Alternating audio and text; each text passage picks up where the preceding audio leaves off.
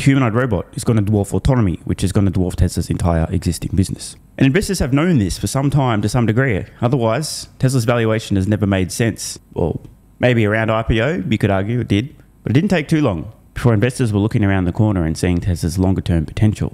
But Tesla's been pursuing autonomy now for give or take a decade, and they're now actually operating robotaxis in Austin, in California, and on the earnings call, importantly disclosed cumulative robotaxi miles driven in Austin, now in excess of 250,000.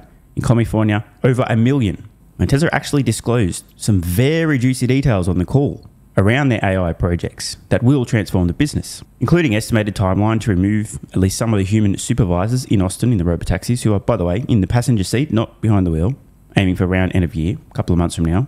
Also throwing out a rough estimate for future cities, probably going to have somebody monitoring for the first 3 months, give or take. Again, these are just rough ballpark estimates, but Tesla now disclosing internal goals and best guesses, which they've never done before. Also disclosing, although we could figure this out from public information, the intent to launch pending regulatory approval in 8 to 10 different metro areas in the United States by end of year.